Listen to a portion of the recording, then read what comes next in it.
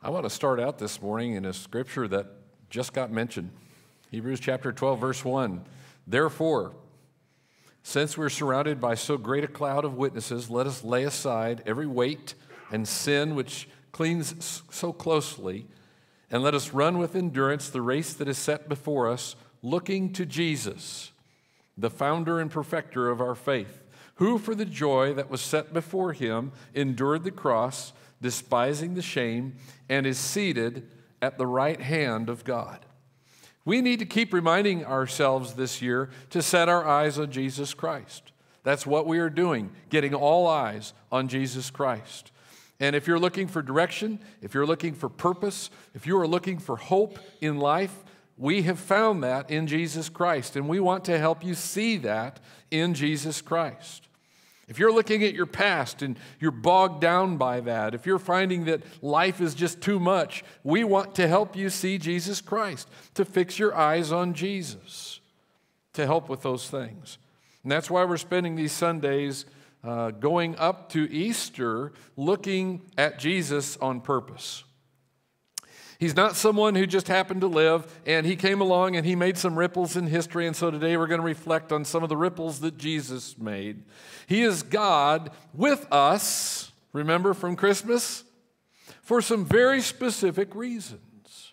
And we've been looking at those now for a few weeks. This is number 4 this week, and what we're talking about this morning is another purpose that Jesus just flat out stated as to why he came to earth. His journey. In one word, service. It's about doing good for others. Jesus said, I am among you as one who, go ahead, serves. That means, simply put, if you're interested in Jesus Christ, you're interested in service. Did you hear that? If you're interested in Jesus Christ, you're interested in service. You can't separate those two things. It's easy to talk about serving, but when you sit down to write your schedule for the week, or when you start to make regular commitments for the year, guess what? It's not as easy as it was just to talk about it. You'll see commercials, a lot of them still these days, highlighting people volunteering. I hear them on the radio, people volunteering. You should volunteer. Doesn't matter what you volunteer for, but you should volunteer. That's a great thing. The fact is, people are giving up their time, but that has dropped off. In the church, that has dropped off. And in the culture as a whole, we've seen that same thing. What I found, looking into some of the statistics about this, is that really almost the same number of people in the United States do volunteer work as they did in previous years, but people are devoting a whole lot less time than they did over the past 20 years. Look at the hours donated by volunteers in a year in America. In 20,000, it was over, or 2002, it was over 50 a year. This is per year average, all right? And then come forward to this year, February of this year, a report showed it was somewhere closer to 20, just over. According to Gallup, 35% of Americans reported volunteering for a religious organization last year. That's down 38% in 2020, 44% in 2017. It just keeps dropping off. It doesn't hold the same priority that it used to in people's lives. Whatever the reason, the concept of serving others is fading. I wonder what the cause of that could be. So it's timely this morning, I think, that we would talk about serving.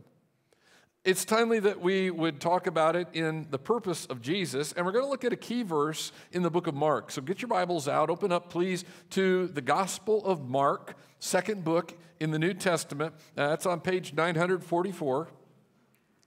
I'm not sure what page that's on in the Bibles that are in the pew, but it's in there, second book in the New Testament. And let's say this up front. Following Jesus Christ means becoming a person who serves. We're even going to talk about a great day to serve that's coming up at Central Christian Church called Go Sunday. You've heard all about it already, and we're going to talk some more about that. We're also going to be so bold as to say that if you're going to be a follower of Jesus, you're going to be a servant. Following Jesus means following his example of serving. And not everybody is going to fight to get in the front of the line on that, I know. And so in the spirit of a top 10 list, by the way, do you remember top 10 lists?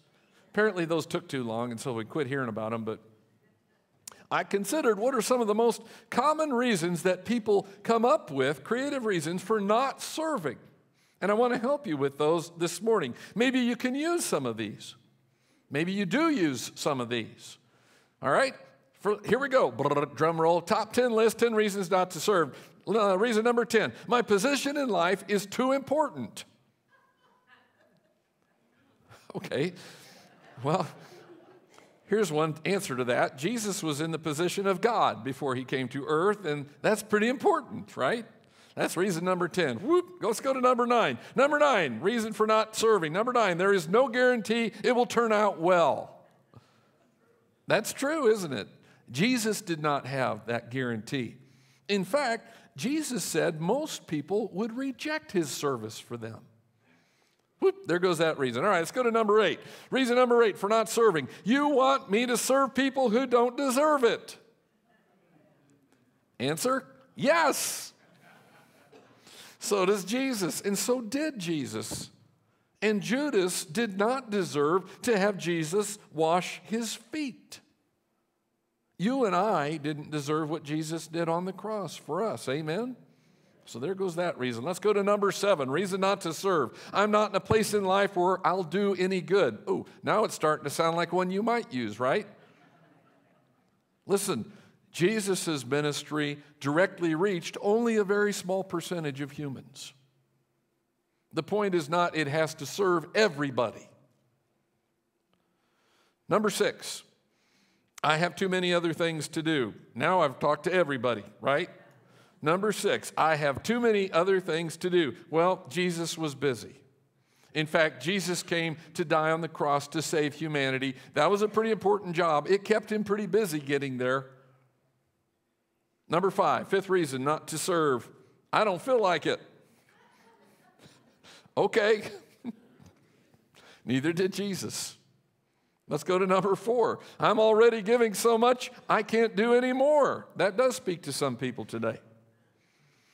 Let me remind you of this. When Jesus needed it, God strengthened him to do more. Twice in the scriptures we read where angels came to strengthen him, to carry out the task. And that's where we get our strength. Amen? So yes, you can. Not on your strength, but on God's, yes, you can. Number 3, here's a reason not to serve. I'm afraid of what others will think. And I noticed this about Jesus, that he did his service right in the faces of those who misunderstood him the most. Number 2, reason not to serve. What I get out of it won't make it worth the effort for me, capital M, capital E. Return on investment, all that. Jesus was the one who said it's more blessed to give than to receive. The greater blessing is in serving, not receiving. Here's the number 1 reason not to serve. Number 1, service isn't my gift. Guess what? You're right. It's not. It is God's gift. It is God's gift that he is desiring to give through you. He owns it. Just like Jesus came to give and to serve, not to be served. So there you go, 10 reasons to come up with not to help on Go Sunday, 10 reasons not to serve, and if one of those works for you, you're dismissed. Let's keep going. When I consider all the reasons that I can think of not to serve, and I look at them in light of the work of Jesus, they don't sound as good as they did before. So I want us to get to Mark chapter 10, verse 45, and some other places this morning we're going to look, and we're going to try to come up with a right concept about this word, service or serving. It shows up in some form over 1,200 times in the Bible. So it must matter. I want to get a good idea of what is service, how we're supposed to look at it. Number 1, service is this. It is what God expects us to do when he enables us. Parents, if you stay up with your son or daughter studying all night for a science test the next day, helping that young person get ready for life and want them to do well on a science test, if you're like me, what do you expect in return? Expect a good grade on the test, right? You expect something. When we invest our time, our experience, our resources into somebody else, we expect them to do something with it. Otherwise, our effort is wasted. So what should God expect of his church? See, God has given us gifts. I know I've got you with a thumb in Mark chapter 10. Try Ephesians chapter 4 real quick, where it says this: he gave the apostles, the prophets, the evangelists, the shepherds, and teachers to equip the saints for the work of ministry, for building up the body of Christ, until we all attain to the unity of the faith and of the knowledge of the Son of God, to mature manhood, to the measure of the stature of the fullness of Christ. So there's this list in Ephesians 4 of gifts that God has given to his church. Spiritual gifts. And in the church, he's given people certain abilities, certain callings, certain positions of responsibility with the goal. Verse 12, did you see it? To equip the saints for the work of ministry, for the building up of the body of Christ. In other words, God gave these gifts to his church, and he expects a return. He expects something to happen. If he gave you the ability to lead, or if he gave you a good leader who has prompted you to a specific service that you've been called to do, or that you are able to do, then God is expecting that you will serve, and that your service ultimately, like Paul says here, will build up the body of Christ. It's a great arrangement. He's not expecting you to do any more than he enables you to do, but he is expecting you to do what he has enabled you to do. Singer Kurt Kaiser, one time his dad told him, he quoted this: "Whatever gift you have been given, it is your responsibility to burnish it, shine it, and make it the best it can be, then give it back to the one from whom you received it." So I want you to take a breath this morning, in case this whole subject of service makes you nervous. Hey, that rhymes. It's not all up to you. Every bit of service is not all up to you. God will enable us to do everything he wants us to do. Isn't that a relief? He's the one that's going to provide what we need to be able to do it. I have never found a place in Scripture where God says he expects his people to do more than he will give us the ability to do. Let me show you three real quick. Philippians 4:19. My God will supply every need of yours according to his riches in glory in Christ Jesus. Who will supply every need? God. 2 Corinthians 9, verse 10, he who supplies seed to the sower and bread for food will supply and multiply your seed for sowing and increase the harvest of your righteousness. Who's that going to supply that? God. Philippians 1:6, I'm sure of this, he who began a good work in you will bring it to completion at the day of Jesus Christ. Who started that good work in you? God. These are the confident words of the Apostle Paul, who understood God would enable him to do exactly what God wants done. He also realized that God expected him to do it. Jesus told a lot of parables to help us understand this concept. One of the best ones, I think, that really points it out is in Matthew chapter 25. We call it the parable of the talents. Remember the story? It's a king who goes on a journey, and he leaves some of his money with 3 of his trusted servants. And when he comes back, he wants to see what all 3 have done with the things he left with them. And there are a lot of things to learn from that story, but one that's really evident to me is that he expects his servants to put his resources to work. Whatever it is that God enables you to do, he is expecting you to use it to serve. So that's the number one thing. Service is God expecting a return from what he gives us, all right? Here's the second thing service is. Hang on to Mark 10. Here's the second thing. Service is the example set by Jesus. And I need to make this clear, that when Jesus came to earth, it wasn't just to be our great example. The mission of Jesus was not, I have come to just be a great example for you. All right? It's much bigger than that. There are a lot of features of the life of Jesus, by the way, that we can't imitate. I don't work miracles. I can't die for the sins of the world. I don't start a world movement. Jesus did those things. We can't. But there's one central feature of the life of Jesus that we can do and that we should do. There is one example that we especially should follow. Guess what that is? Being a servant. Jesus taught a lot about being a servant. Jesus showed a lot about being a servant, and that's why we had a top 10 list at the beginning of this message. It was to help us see that that's the example of Jesus that we need to follow. All right, Mark 10. The backdrop of this key verse of the whole Gospel of Mark, Mark 10:45, the backdrop is a story created by James and John and Mom. James and John, the brothers, and their mother, Mrs. Zebedee, Zebedee's wife, when they came to Jesus with a special request, hey, why not? Doesn't hurt to ask. Hey, Jesus, I'm paraphrasing, would it be okay if James and John sat by you next to your throne in heaven? Just in case it's a first come, first served basis thing, we'd like to get their names in. And Jesus points out to them, first of all, they don't realize what they're asking for. And secondly, he very patiently tells them about the nature of his ministry, his work. Those places are already reserved. Word gets around, and guess what? The other 10 are incensed. Who are these two guys? Thinking that they deserve the place next to Jesus. What about us? That's the background. Chapter 10, verse 42.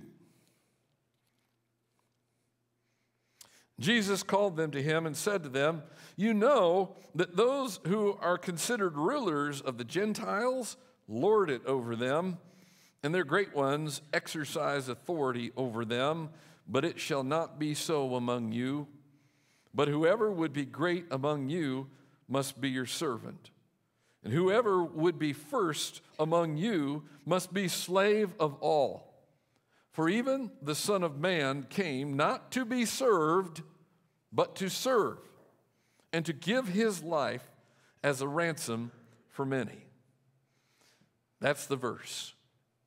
The Son of Man came not to be served, but to serve, and to give his life as a ransom for many. Jesus' example says, doesn't matter who you are, doesn't matter how many people are under your authority at work or who you influence in your peer group, doesn't matter how many people are followers of you on Twitter or Facebook or whatever, doesn't matter how high your rank is, the Son of God repeatedly, deliberately placed himself in a position of service.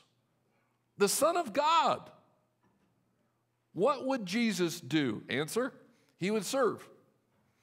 That's the answer. Some years later, it was John in the 13th chapter of his gospel, John chapter 13, who shows Jesus taking on the role of the lowest of servants by washing the feet of his disciples. Remember that in John 13? It's at the Last Supper. And it says there that the backdrop is being set by John chapter 3. I love the way he sets this up. It says Jesus, it doesn't say Jesus realized how lowly he was. Jesus realized he really wasn't going to get much done, or Jesus realized that everybody was better than him. It says, verse 3, Jesus, knowing that the Father had given all things into his hands, and that he had come from God and was going back to God, knowing that, Jesus rose from supper and took a towel and put it around his waist and filled a basin with water and proceeded to wash the filthy feet of his disciples. Then he says in verse 14, if I then, your Lord and teacher, have washed your feet, you also ought to wash one another's feet. And I want to ask you this morning, how are you doing at following the example of Jesus about being a servant? Gordon MacDonald said, you can tell whether you are becoming a servant by how you act when people treat you like one. See, service has nothing to do with your status. It sure didn't in Jesus' case. It has nothing to do with the worthiness of the people you serve. Judas Iscariot was not worthy of Jesus, the Son of God, washing his feet. It has nothing to do with where you are or where you aren't in life. All of that dissolved when God took on human flesh and became not just a human, but became a humble human who served. Service is the example set by Jesus. Here's something else service is. Service given to others is a way of giving to Jesus. I like that. I don't know if you've been reading up on it, but the collective mental health of the world has just gone in the last 3 years. That's the technical term. Experts are still trying to measure what has happened. Great Britain, there's a study done. Antidepressant prescriptions have increased every year for the last 6 years, 35% more than it was 6 years before. Keeps getting worse. Some years back, Dr. Carl Menninger, world-famous psychiatrist, had given a lecture about mental health, and at the end of his lecture, he was taking questions from people, and somebody asked a question to Dr. Menninger, Doctor, what if somebody felt he was going to have a nervous breakdown? What would you recommend to that person? And everybody thought he'd say, well, be sure to get professional help, be sure to seek counseling, those kinds of things. Here's what Dr. Menninger said. Lock up your house, go across the railroad tracks, find someone in need, and do something to help that person. There's a word for that. Service. See, our lives are supposed to be given over to Jesus and live for Him. Amen? And I can just tell you this morning, whoever you are, until your life is yielded to Jesus Christ, until your life is given over to Him, there's going to be something inside of you that feels unfulfilled. There's going to be something about this life that you're always going to be wishing there was more or something different or something better. It will just always feel that way. Because our lives are designed to be given over to Him. And when we serve other people, that service really is being given to Jesus. And that's the reason when we serve that it makes us healthier, more fulfilled people. Because in that act, we are yielding our lives to our Lord. Serving other people is service given to Jesus. I read several different accounts, and I find this true. You go digging for information and stories and things, and then you find 6 versions of it. And I at least guess, okay, it probably really happened. I just can't tell it with great detail. But the story is told about Mother Teresa, and this isn't surprising to me, working in Calcutta, India, and one day she's there in the streets of Calcutta, and she is tending to the festering wounds of a person who had leprosy. Not a pretty picture. And there she is knelt down working on this person, and someone, a tourist with a camera, came up behind her and said, Mother Teresa, may I take your picture? And she said, sure, without looking up. And so this lady takes her picture and whispers to the person next to her, I wouldn't do that for $1 million. And Mother Teresa heard it, and she didn't look up again, and she said, neither would I. You want a reason to care about children? You want a reason to care about the people who are down and out? You want a reason to care about the humblest person that you could find? Let me give you a reason from Mark chapter 9, right before Mark 10. They're arguing about who's great. It says, sitting down, verse 35, Jesus called the 12, and he said, if anyone wants to be first, he must be the very last and the servant of all. He took a little child and had him stand among them, taking him in his arms. He said to them, whoever welcomes one of these little children in my name welcomes me. And whoever welcomes me does not welcome me, but the one who sent me. Your attitude in this, the way you serve, is given to Jesus. Matthew 25, Jesus said at the end of the parable of the sheep and the goats, as you did it to one of the least of these, my brothers, you did it to me. And as you did not do it to one of the least of these, you did not do it to me.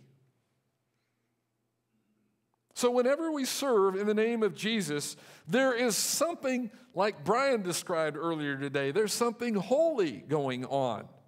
There is something higher going on than just, hey, I'm doing something nice for somebody and it makes me feel good. It is, Jesus says, as if we were serving Jesus himself. Isn't that incredible?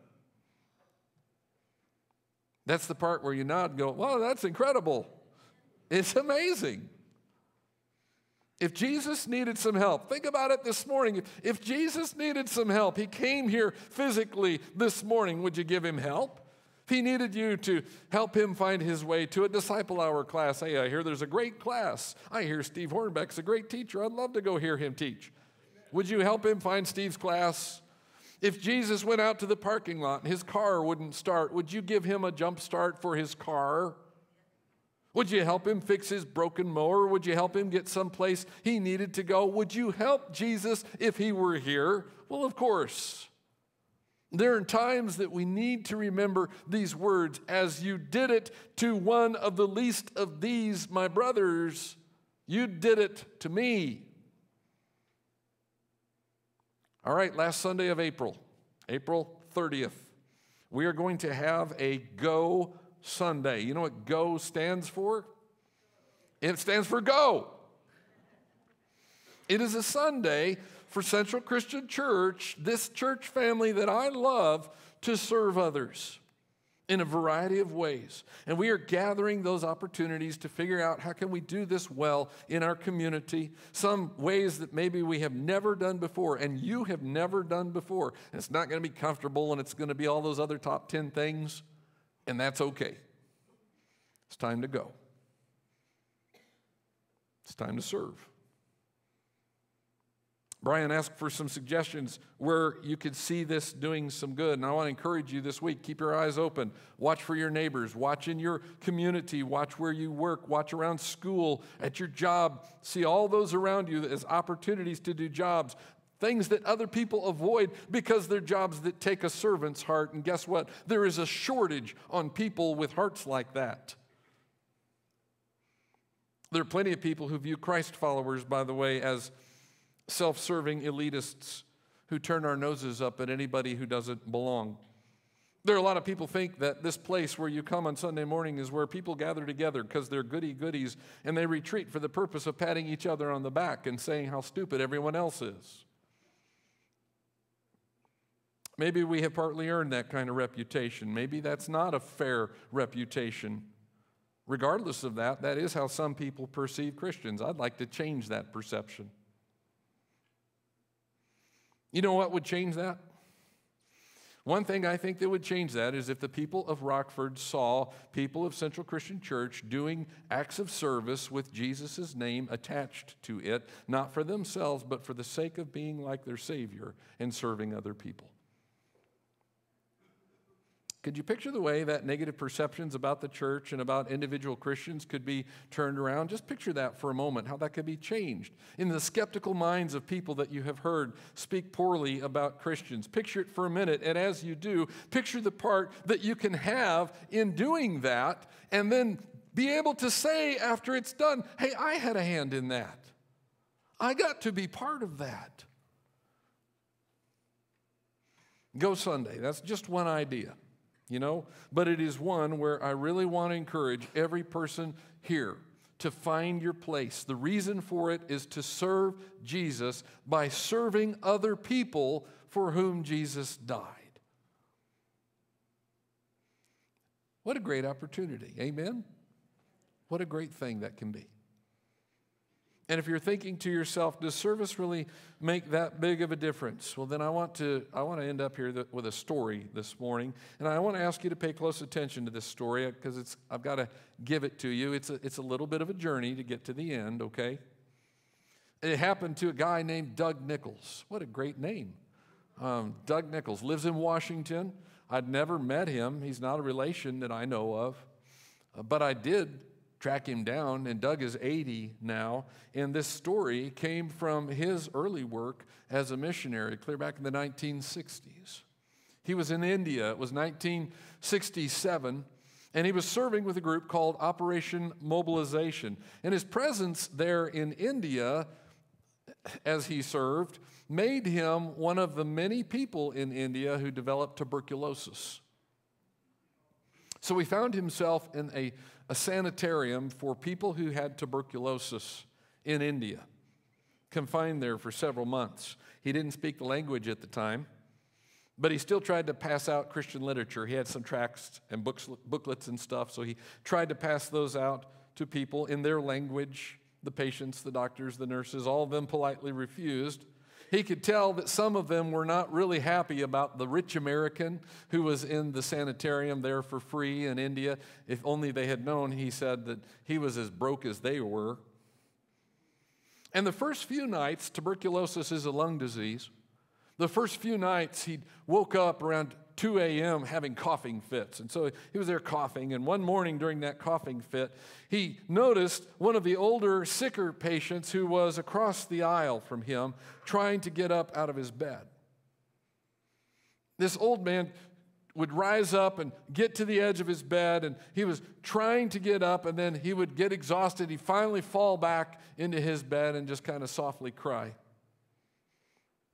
Couldn't tell what he was doing. And so the next morning, he realized what this man had been trying to do. He'd been trying to get up to walk to the bathroom.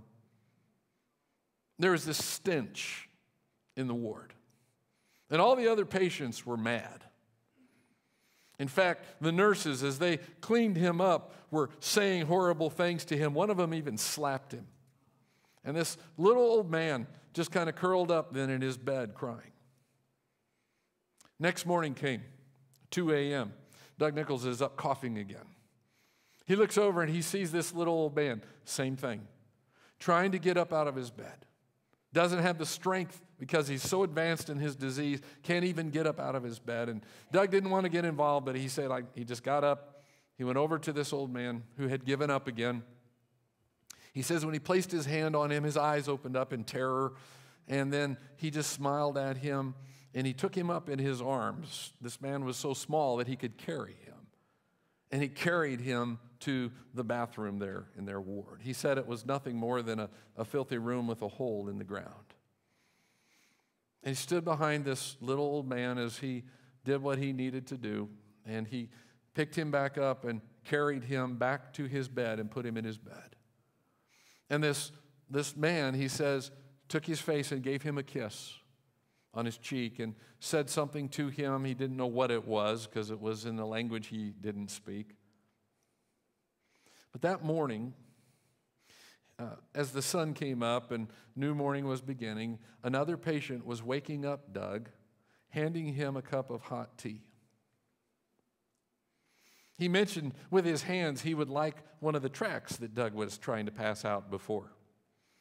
So he gave him one. And as the sun came up and the day started, other patients started coming in, talking to him and indicating to him they also wanted these tracts that he was passing out, some of the booklets he had. Throughout the day, he says, nurses, interns, doctors were all coming to him asking for literature. Some weeks later, an evangelist who spoke the local language visited Doug, and as he talked to others, he discovered that several of these people who had made contact in Doug's life were to the point where they wanted to accept Jesus as a result of the literature he had passed out to them. And Doug says this, what did it take to reach these people with the gospel? It wasn't health, the ability to speak their language, or a persuasive talk. I simply took a trip to the bathroom. If you could carry an old man to the bathroom, and you knew as a result of that several people would live with Jesus forever in heaven, would you do that? Service isn't always glamorous. It's not always real successful. It's not always easy or simple, but service is always a way that the people of God can demonstrate the love of God to a skeptical world. It's always following the footsteps of our Lord, because he said, the Son of Man did not come to be served, but to serve, and to give his life a ransom for many. I want to tell you this morning, whoever you are, online, here in person, you are one of the many for whom Jesus gave his life. He came to serve you, and the greatest act of service he did was offering his life in your place, in my place. And this morning, I don't want that act of service to go to waste. I want you to know that Jesus Christ is Lord in your life, and that's up to you to make that choice, to allow him that place that he deserves in your life. Maybe this morning you've been thinking, that's the thing I need to do. I've finally heard what it is. I need to give up my life to Jesus. If that's you and you're ready to become a Christian, we're excited to invite you to take the steps to become a follower of Christ. Jesus said there's some things you need to do. You need to acknowledge who he is. You need to be willing to say that. You need to come to grips with that in your life. You need to be willing to say goodbye to your old way of living, because you were living for other things, not for him, and now it's time to turn. Repentance, that's called. You need to be baptized into him. Jesus gave us this thing that we can do that's a great visual, but it is also the time when God says you bury that old person who dies, and a new person is raised up to live for him. We're excited to invite you to do that today, and we can do that right here. If you're online and joining us, we would love to hear from you. We would love for you to contact the church and say, hey, this is a decision that I'm ready to make. What do I need to do? And I'm saying, I'm glad you asked that. You need to do that. cccrockford.org/connect. Fill out one of our connect cards, or contact us at the office by phone or by email. And let us please establish a relationship with you that can help you become a follower of Jesus with us. A group of people who are going to go serve. All right? Let's stand up together, and this morning we're going to pray together. We're going to invite people to come if you're ready to accept Christ. And let me say this also. Maybe in your life you're just facing struggles, or there are some things that you want somebody to come alongside you and just pray with you. It would be very fitting. It would be very appropriate. It is always welcomed at the end of our time of worship for you to just come forward here. And we've got our elders and staff here. We've got other people who are, I will call them prayer warriors. They would step alongside you and sit down with you and be glad to spend some time praying with you today. So if that's a need in your life, this time is a time to do that too. Let's pray together. Father, we thank you that Jesus came not only to give his life for us, but in looking at it, we can see the example of the perfect servant. We recognize, Lord, it goes contrary to our flesh. We want to serve ourselves. We want to protect and preserve ourselves. I pray today that you will help us, like Jesus, to have a greater heart for the joy of serving you by serving others. Father, help us as a church family to be unafraid of doing this. There may not be a great return. There may not be immediate results. It won't be glamorous. But Lord, we want you to be pleased with us. And so I pray today that we can, in a greater way, take on the heart of Jesus. Especially pray for those who haven't yet made that decision to pass over from death to life, to take on what Jesus has won for them when he hung on the cross and said, it is finished. Lord, I pray today there will be decisions made, decisions that shape our lives for the rest of the days that you give us here on earth. It's in Jesus' name that we pray. Amen.